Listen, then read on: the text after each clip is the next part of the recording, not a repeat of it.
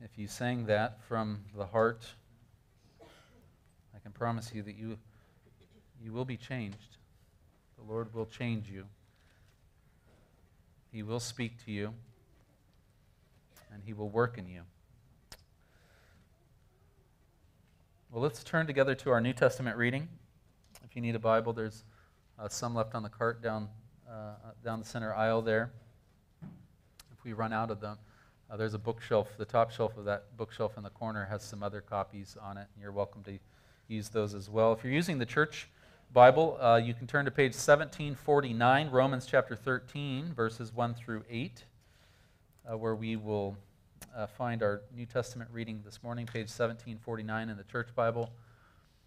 We looked at a few weeks back, it's verses 8 through 10. This morning we're going to read 1 through 7. 1 through 7. Romans 13, verses 1 through 7. This is the word of the living God.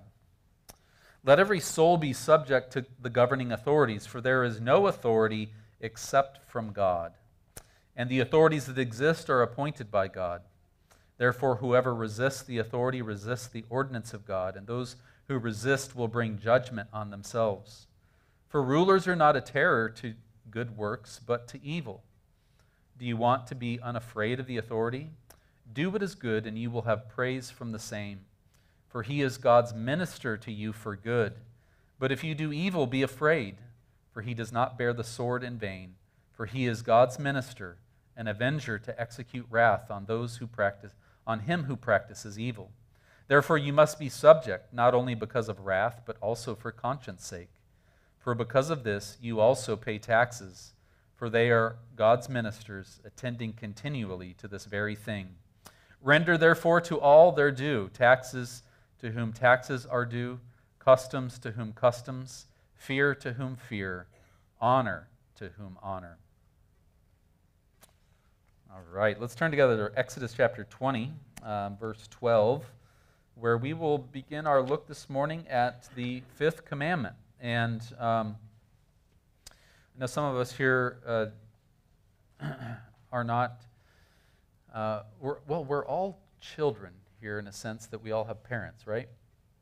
So we'll find, each one of us here will find this meditation on this command applicable to our lives. And you don't need to have children in the home to take an interest in what is being taught here.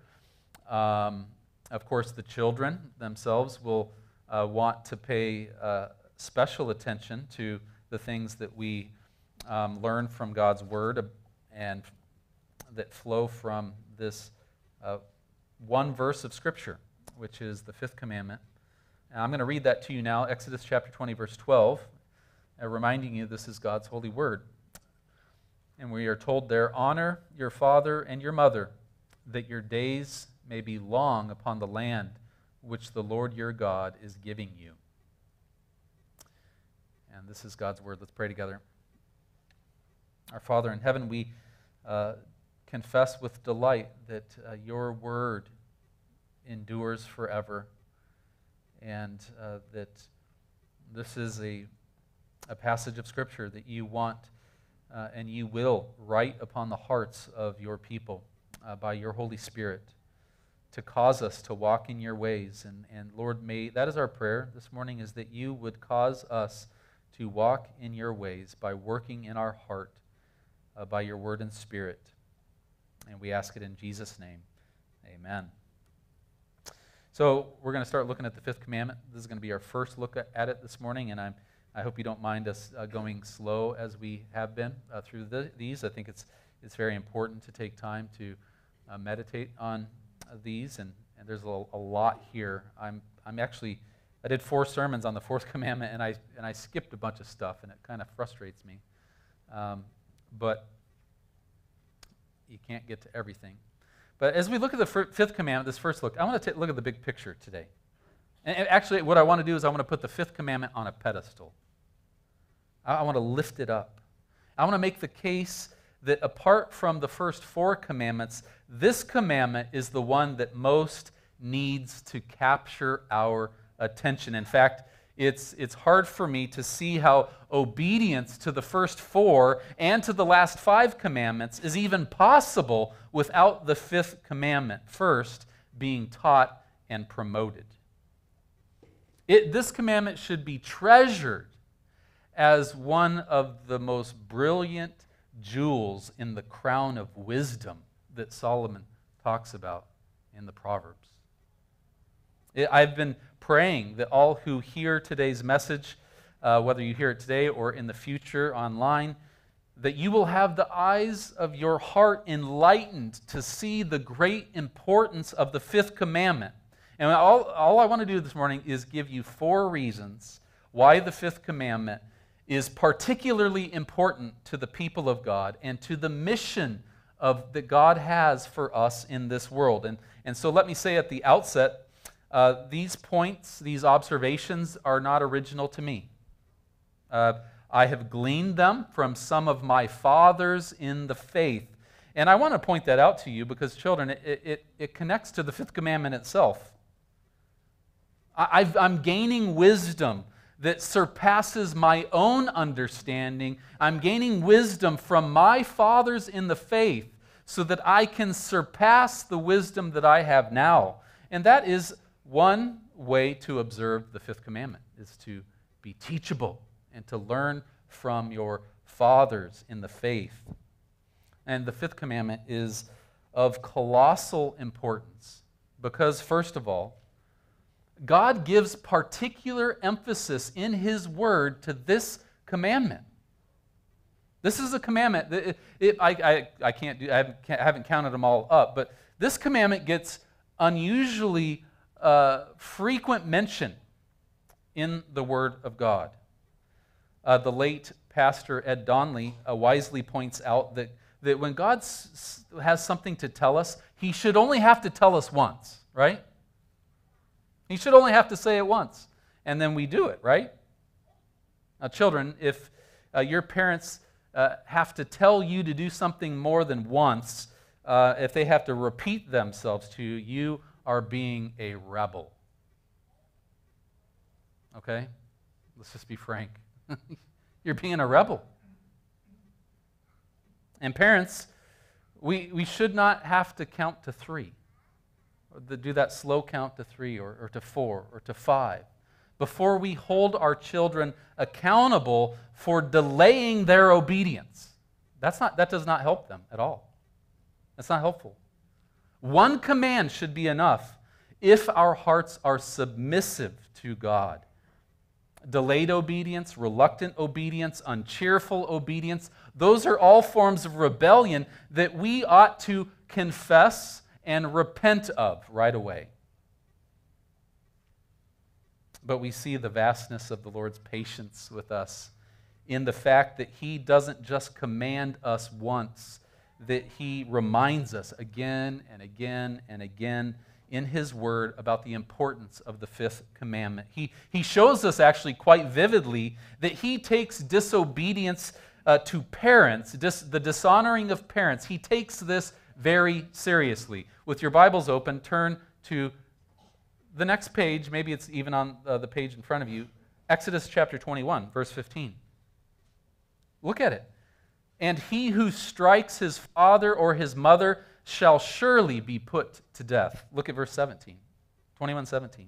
And he who curses his father or his mother shall surely be put to death. Now, maybe you're familiar with the Lord's commands in Deuteronomy 21 about how do we deal with a disobedient, rebellious child. And the Lord says there, if a man has a stubborn and rebellious son who will not obey the voice of his father or the voice of his mother, and who, when they have chastened him, will not heed them, then his father and his mother shall take hold of him and bring him out to the elders of his city, to the gate of his city, and they shall say to the elders of his city, this son of ours is stubborn and rebellious. He will not obey our voice.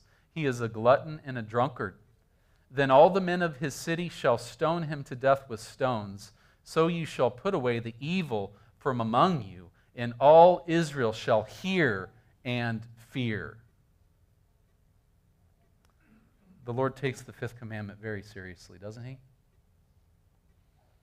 And if parents, well, let's look at another verse here. This is a favorite of some of us, I'm sure. Proverbs 30:17. The eye that mocks his father and scorns obedience to his mother, the ravens of the valley will pluck it out, and the young eagles will eat it. In other words, if parents and if the elders of the city will not take care of the disobedient children in the kingdom of God, that God will send the ravens to take care of it. Think about that. The Lord means business when it comes to the fifth commandment. And most of us here know about the warnings that God gives us in His Word, describing just how bad the conditions will be in the last days, right? At the time of Jesus' second coming, those days are described in Scripture as being very, very dark. And children, do you know how those days are described with respect to children? Well, in 2 Timothy chapter 3, verses 1 through 4, we read this, "But know this, that in the last days perilous times will come, for men will be lovers of themselves, lovers of money, boasters, proud, blasphemers, disobedient to parents, unthankful, unholy, unloving, unforgiving, slanderers, without self-control, brutal, despisers of good, traitors, headstrong, haughty, lovers of pleasure rather than lovers of God." Now, God could not be clearer. He emphasizes the importance of the fifth commandment in His Word. There is no place in the kingdom of God for those who do not honor their father and their mother. The disobedient will be cast out of that kingdom. But the Word of God doesn't only show us the great importance of the fifth commandment by emphasizing what will happen to those who break it. No. There is an entire book of the Bible that presents us with the blessings that come upon those who embrace the fifth commandment. And I told you this earlier, it's the book of Proverbs. The book of Proverbs, the entire book is a father pleading with his son, with his daughter, to receive the blessings that God has for those who learn to receive wisdom from their parents. And they learn the fear of the Lord. Now, I'll just skim some of these. Proverbs chapter 1, verses 8 and 9. "My son, hear the instruction of your father, and do not forsake the law of your mother, for they will be a graceful ornament on your head and chains about your neck." Chapter 2. "My son, if you receive my words and treasure my commands within you, so that you incline your ear to wisdom and apply your heart to understanding, yes, if you cry out for discernment and lift up your voice for understanding, if you seek her as silver and search for her as for hidden treasures, then you will understand the fear of the Lord and find the knowledge of God." I read you Proverbs 3, 1 and 2 earlier. "My son, do not forget my law, but let your heart keep my commands. For length of days and long life and peace they will add to you." Chapter 4, "Hear, my children, the instruction of a father, and give attention to know understanding, for I give you good doctrine. Do not forsake my law." And I could go on. Every chapter in Proverbs has a command similar to that. And it is God pleading with us as His children, pleading to us as children, and enticing us with blessings and rewards that He promises to those who learn to fear Him and to honor father and mother. In Paul's letters, like Ephesians and Colossians, he directly addresses little children. And you know what? One of the things that teaches us is that Paul expected the little children to be present in the worship when the people of God were gathered together so that they could hear the sermon that Paul had for them, read to them. Paul wakes them up maybe when they were sleeping. We saw that last week, poor Eutychus falling out of the third-story window. Paul in Ephesians 6 says directly to children, "Children, obey your parents in the Lord, for this is right. Honor your father and mother, which is the first commandment with promise, that it may be well with you and you may live long on the earth." Colossians 3:20, "Children, obey your parents in all things, for this is well-pleasing to the Lord." And all of this goes to show that God emphasizes in His Word the great importance of the fifth commandment. Now, secondly, the fifth commandment is of great importance. We know this because it's the Bridge Commandment. It's the Bridge Commandment. We have seen so far, as in our look at the first four commandments, that they teach us, the first four teach us how to love the Lord our God with all of our heart, soul, mind, and strength. Now, the last six teach us how to love our neighbor as ourself, right? And the fifth commandment is the bridge between the first four and the last six. It's the connection that binds together the love of God and the love of neighbor. I once heard a pastor ask his congregation, if the Lord gave you the last six commandments and they were all mixed up, in no particular order, and he said, now you put them in order. What order would you put them in? Or what commandment would you put first out of the last six? And I bet most of us here wouldn't pick honor thy father and mother. We would think, well, not murdering people's more important, not committing adultery, not stealing, not lying. Maybe we would put those ahead of honoring parents. Not that honoring our parents isn't important, but these other ones, they really seem to stand out as particularly heinous. But this is the one that the Lord put first. And for good reason. Children, as human beings, what is our biggest and most basic problem? What is our biggest and most basic problem? It's sin, isn't it? It's sin.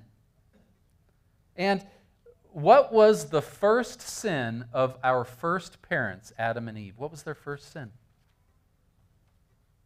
They rejected the authority of God their Father. That's the first sin. And from that first sin, the rejection of the authority of God as our Father, from that sin flows every other sin, including murder and adultery and stealing and lying and thieving and covetousness. So how does a child who is born a sinner learn that God has the right to tell him what to do? Because that's what we need if we're going to be saved, right? From our sins. How does a child who is a sinner learn that God has the right to tell him what to do? Well, in the wisdom of God, the Lord teaches a sinful child. He starts that process by first making him a child. The Lord, He teaches us that we are under His authority by first placing us under the authority of an earthly mother and father. And we have to answer to them. We have to obey them if we want to live, if we want to survive, right? God established the family so that children would learn to submit to authority. And so it is, children, from the day of your birth. The only way that you have stayed alive to this moment in time is by receiving what your mother and father provided you, right? You were born completely helpless.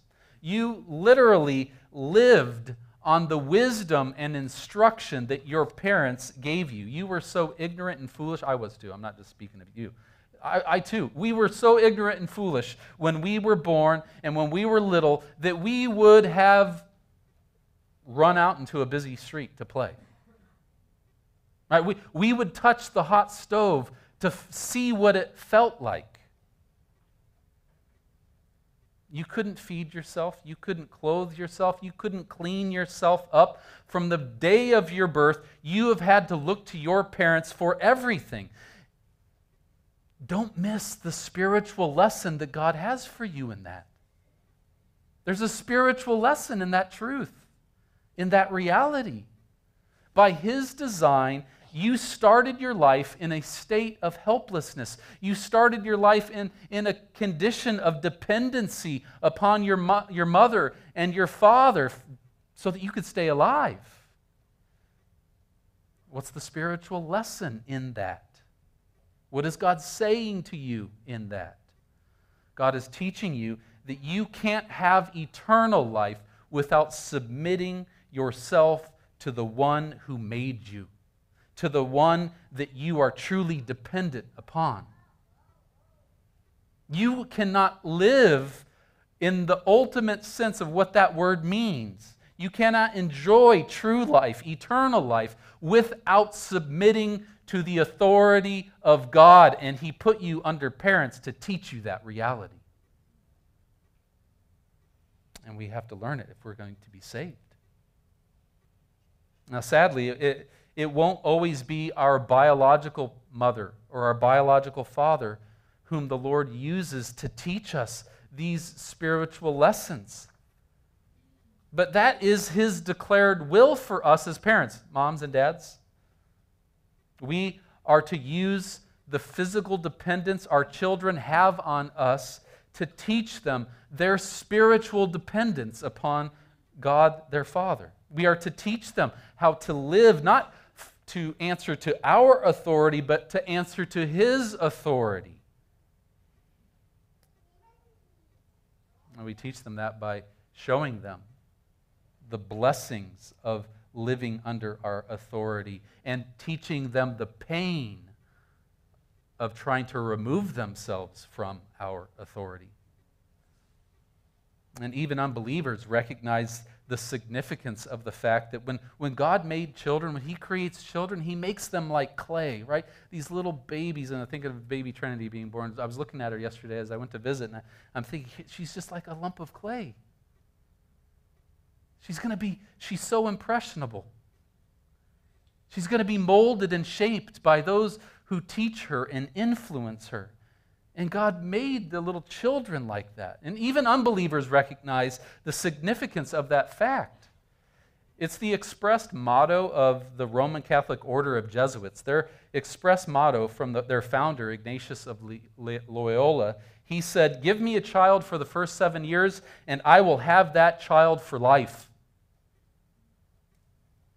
Shaping children while they are young, that was part of the communists' takeover in Russia. Vladimir Lenin, that was part of his strategy. It was part of Adolf Hitler's strategy. Hitler's youth, he didn't go for the old people that were hard and crusty. He went for the young people who were impressionable.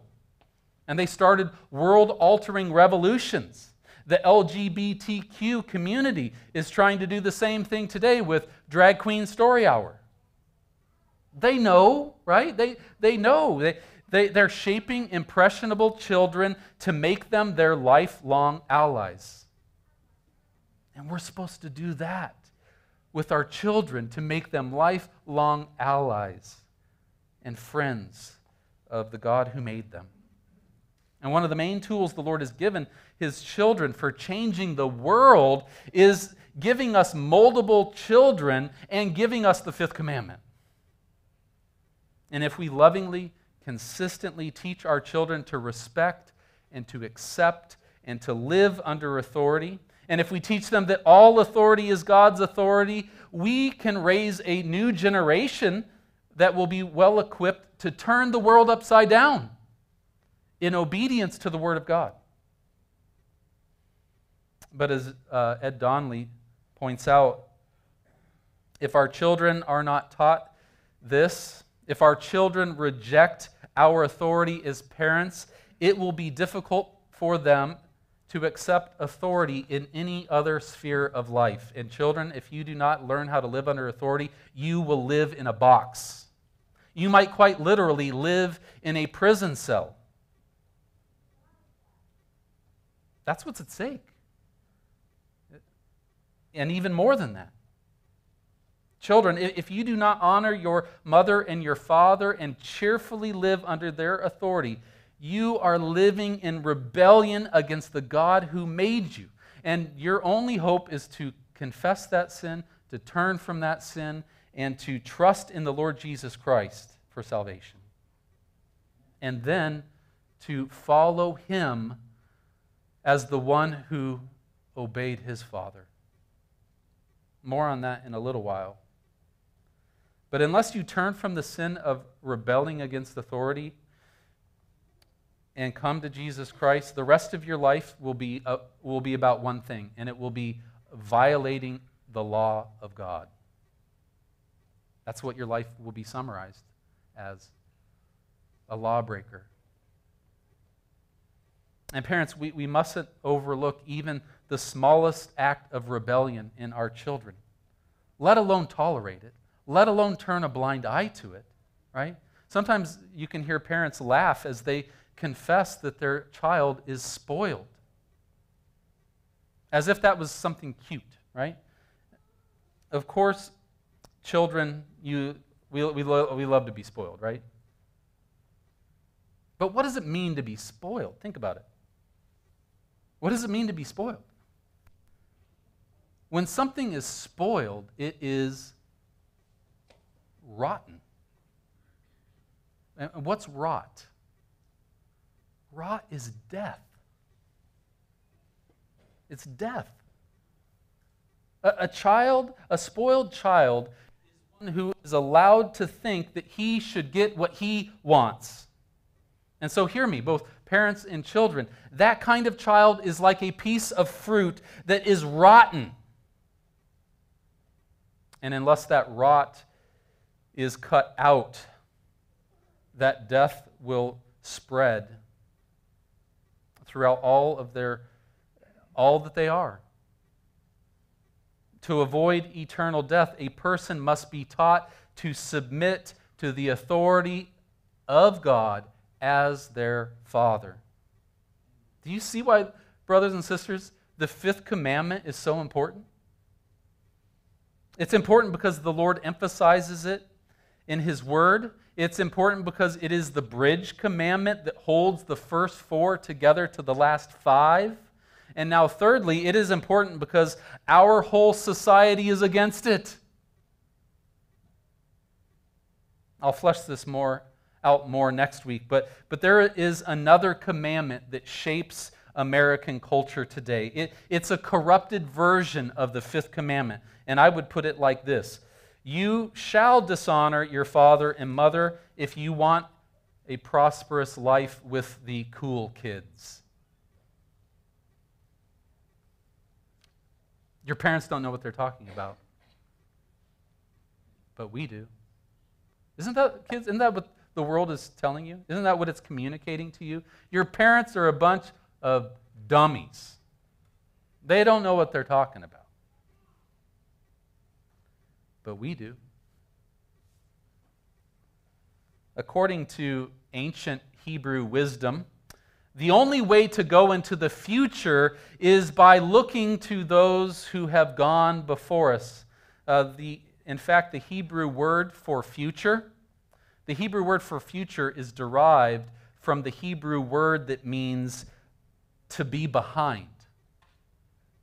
And so in biblical thinking, the future is behind you. Does that sound kind of contrary? The Hebrew word for the past is derived from the Hebrew word that means in front of.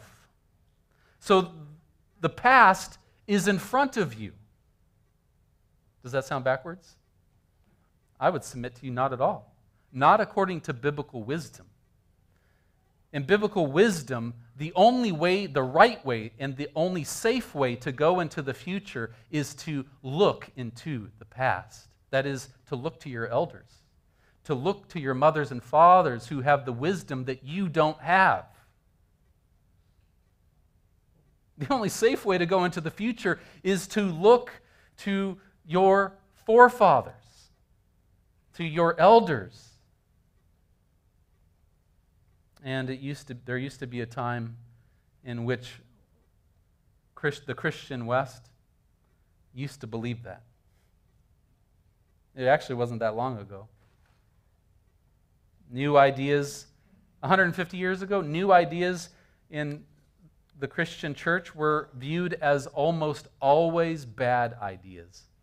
New ideas were almost always bad. Why? Because the truth is ancient. The truth is ancient.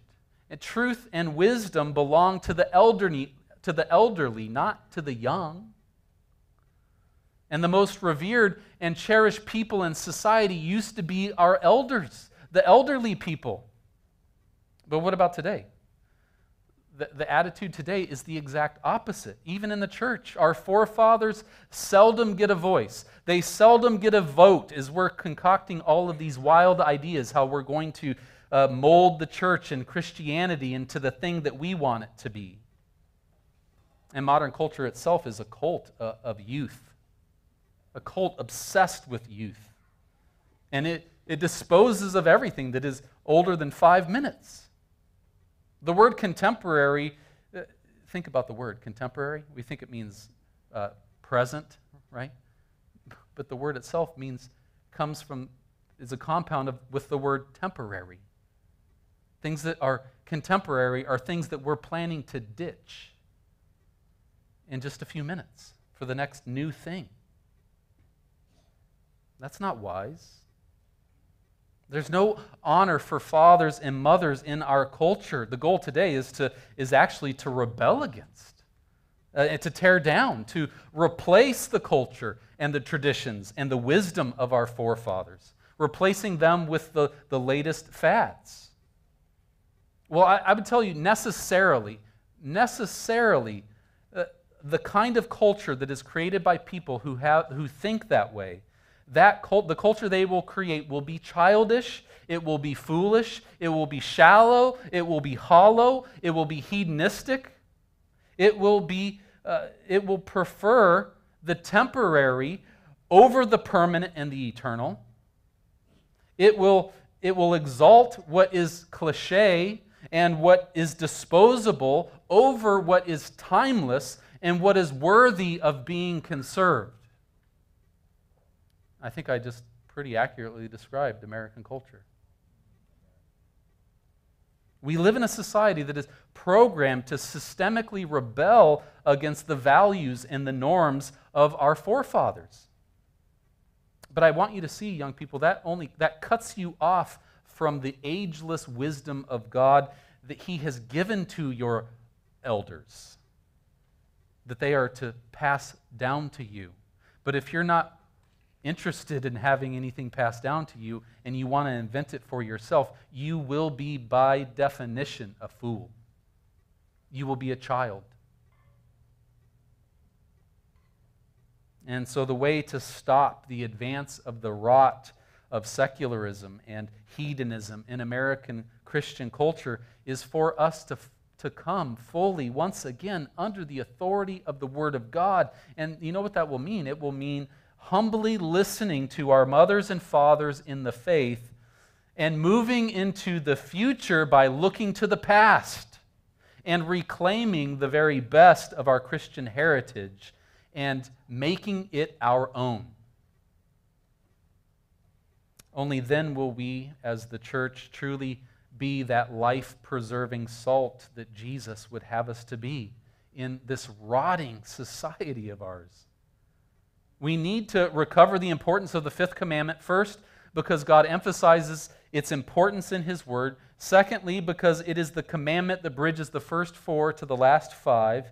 Thirdly, because our whole society is against it. And lastly, I told you there were 4, because God elevates the fifth commandment with a promise. The Apostle Paul, we saw in Ephesians chapter 6, verses 1 through 3, he says that is the first commandment with a promise. And children, what is the promise that the Lord makes to those who honor Him by honoring their father and their mother? Well, Moses put it like this in Exodus 20:12. He says, "Honor your father and mother, so that your days may be long upon the land which the Lord your God is giving you." Now, we need to notice here, you notice that there's a difference in how Paul, when he quotes the commandment, he alters it. He makes a change to it, to the promise. He makes a change to the promise there in Ephesians 6. Paul says, "Honor your father and mother," which is the first commandment with promise, "so that it may be well with you and you may live long on the earth." You see the difference? And as we've seen with other Old Covenant laws, When Jesus comes as the true Son of David, as the true King of Israel, he comes not just for the Jews, but for the Gentiles. He comes for the nations. And with the coming of Jesus into the world, the kingdom of God is expanded to include all of the nations of the earth, just as it was promised to Abraham, right? And the promise that the Lord made to Abraham and to his children, it also is expanded, right? You might remember in Genesis 15, the promise was, Abraham, look to the east and the west, to the north and to the south. All of the land that you see, this little strip of land, of the land of Palestine, I'm going to give it to you. It is going to be your inheritance forever. But when Paul talks about that promise that was made to Abraham in Romans chapter 4, he makes sure to describe it in such a way that we see that God has actually changed the promise. He's expanded the promise. Paul says there, for the promise that he is Abraham, he would be the heir of he doesn't say the land. He says the cosmos. Do you know what the cosmos is, young people? The cosmos, that's the Greek word that means every created thing. That is the promise that God made to Abraham and to his children. The promise has been expanded beyond that little strip of land in the Middle East. The Old Covenant promised land, that Old Covenant promised land only foreshadowed the true promise, which was that Abraham and his seed would be the heirs of the cosmos, the entire created world, the new heavens and the new earth. That's what the Lord is giving to his people.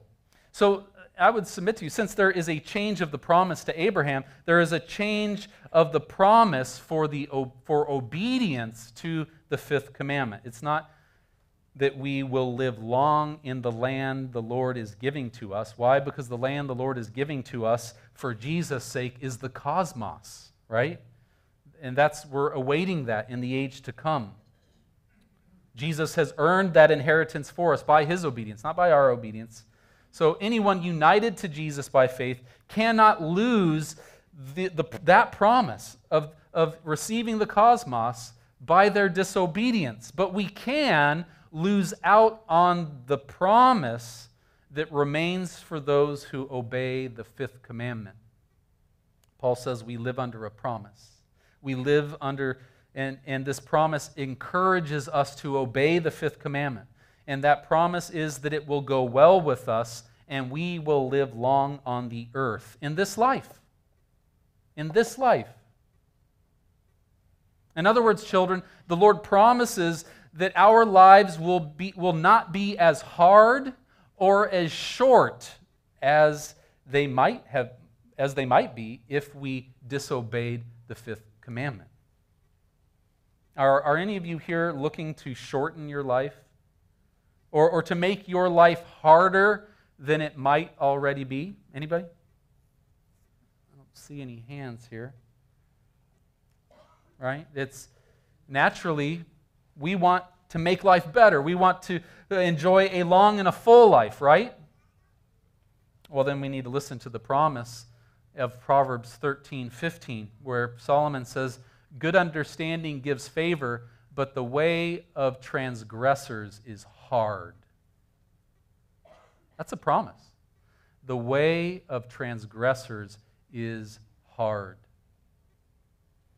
Now, friends, what promise do you want to live hanging over your head? Do you want the promise that it will go well with you and that you will live longer? Or the promise that you will live a hard and short life? Which one do you want?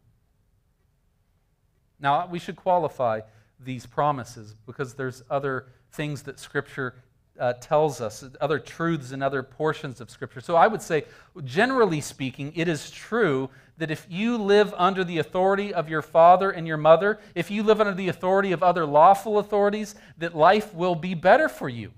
Life will, in fact, be longer for you than it might otherwise have been, generally speaking. But yet there will be people who honor their father and mother, yet they live short lives and hard lives. That's true. This is a proverb, right? This promise. Ultimately, the Lord determines the length of our days, and He's sovereign over all that befalls us. So the way we should think about this, maybe even the way we should say it, is that in as far as it serves the glory of God and what He knows to be good for me, and as far as it serves those things, if I honor my father and mother, my life, it will go well with me. And I will live long on the earth, longer than I would have. Life will be easier than it otherwise could have been, right? And we can't deny either that it's generally true that those who rebel against father and mother, who rebel against authorities, that they will live harder lives. They will live shorter lives.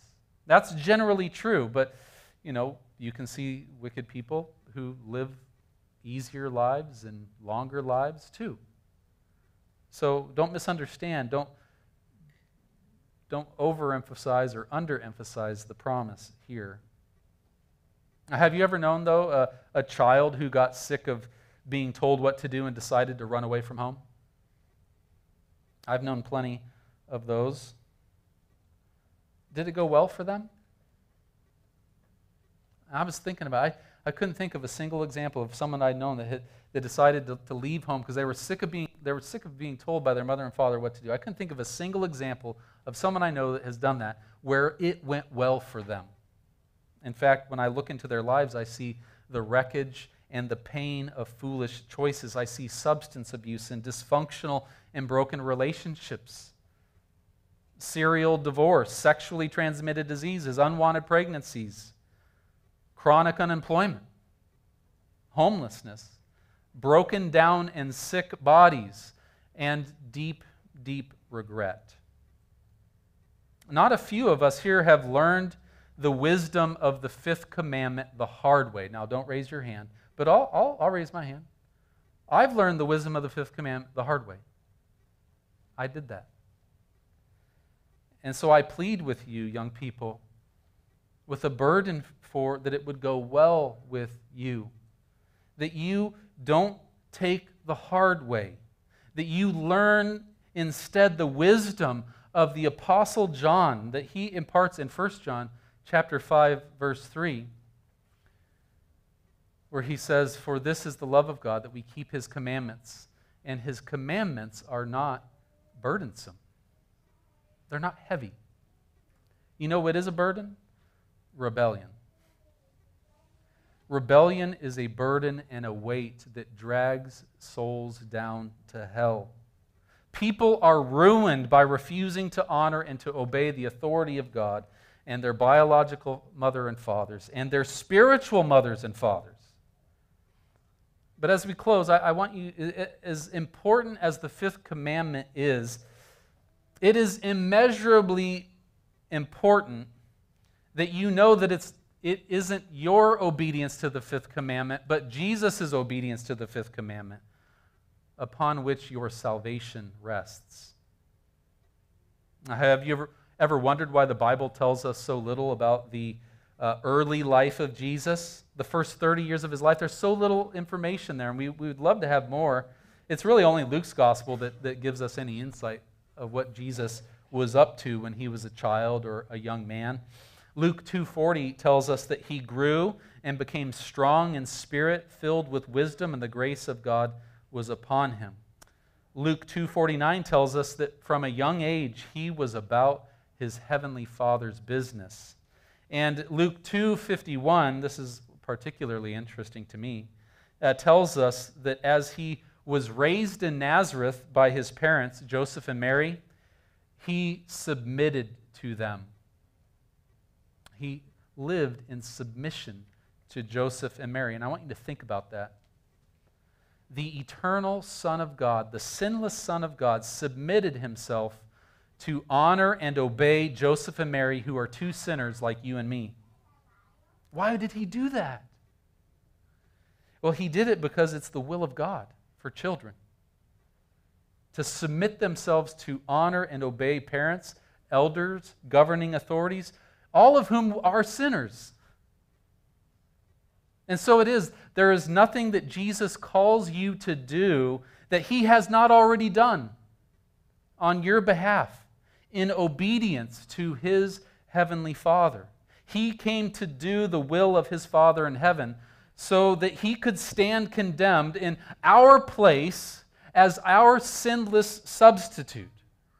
And God, our Father, accepts his obedience, his perfect obedience, as if it were our obedience. So again, if you think about it, it is Jesus' perfect keeping of the fifth commandment that saves those who believe. Hallelujah. He accepted a short and brutal life to give us eternal life. He was cut off from the earth to give us the cosmos. And we would be like ignorant and foolish children not to trust him for that reward and then follow him for his promised blessing on our lives as we would give ourselves to honoring our mother and father. Amen? Amen. Let's pray. Our Father in heaven, we thank you for the wisdom of your word, and Lord, how it turns us, our thinking on our head, and shows us that we have been fools, and that the way of life, the way of blessing lies here in your holy word. And we ask, Lord, that all of us who are children, which is each one of us, and all who are chronologically young, that we would all gain wisdom from this portion of your word, that we would treasure the fifth commandment as a jewel in the crown of righteousness that Jesus will give to those when he returns. And may it be our heart's desire to honor and to render honor to whom honor is due, and obedience to whom obedience is due. Father, shape us and work in us by your Spirit, and we ask it in Jesus' name. Amen. Amen. Let's stand, and we're going to sing Psalm 1, Psalm number 1, which gives us instruction about how to have things go well for us and to live long on the earth. And so I thought we'd sing Psalm 1 together. We're going to sing Psalm 1b if you're using the hymnal. How blessed the man.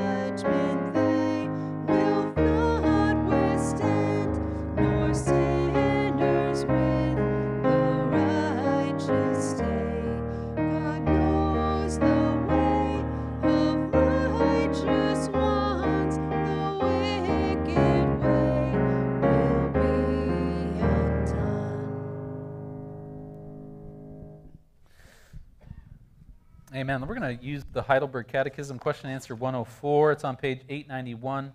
891 if you're using the hymnal. We're going to use this to confess our faith together as we come to the Lord's Supper. And this is, what did I say, 891?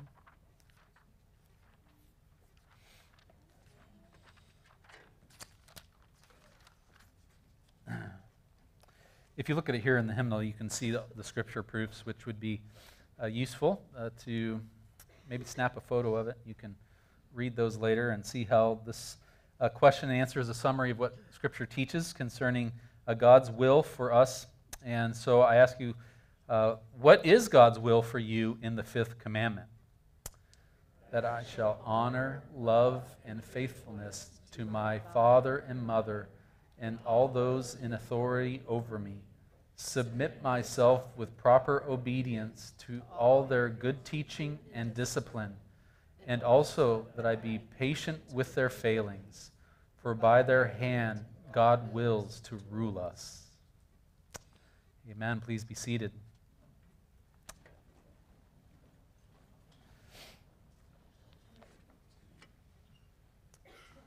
We all need the grace of God to be what He's calling us to be, right? Amen? We need the grace of God, and sometimes I think we would really like it if God just zapped us with grace. Sometimes I talk, it was like, it was just, that was the means, like, I need grace over here, and it just comes and He, like one of those stun guns or something. And, but He doesn't do it that way, does He? He uses means. He uses conduits, right? He uses, kids, if you don't know what a conduit is, you know what a straw is? You use a straw? Like, a straw is a conduit. It brings what you're really after through it and into your mouth, right? Well, God uses conduits. He uses means to give us what we need. And we might not like it, but parents are that in the life of their children. Parents and their instruction is a means of grace. God doesn't zap you with the grace you need. He gave you a mother and a father, and He said, listen to them. Receive my grace. Receive my blessing. Right? So don't wait for God to zap you with grace. Look to the means that He has appointed to show you grace, to impart grace to your life. And one of those means of grace is here, the Lord's Supper, where He is going not to zap you with grace, but He's going to have you ingest it, take it into your body. Well, the symbol of it, right? The symbol of it. But this is a means of grace. It is, in other words, it is God speaking to you, telling you what He has done for you in order that you might be saved through His Son, Jesus Christ, and to stir you up to love and good works. And so as we come to the Lord's Supper, if you want to think of it this way, here's His zap of grace for you. And may we enjoy and receive it from His hand for what it is. Amen. Let's pray together. Our Heavenly Father, we do ask that You would give all of us who believe, all of us who have confessed Christ and professed Him in Your church and been baptized and joined ourselves to Your church as we would come to receive this food and drink from the hand of our Savior Jesus. May we receive grace. May we have grace in us from You. May we marvel at Your grace and thank You for Your love. And we ask it in Jesus' name. Amen. We do use wine here.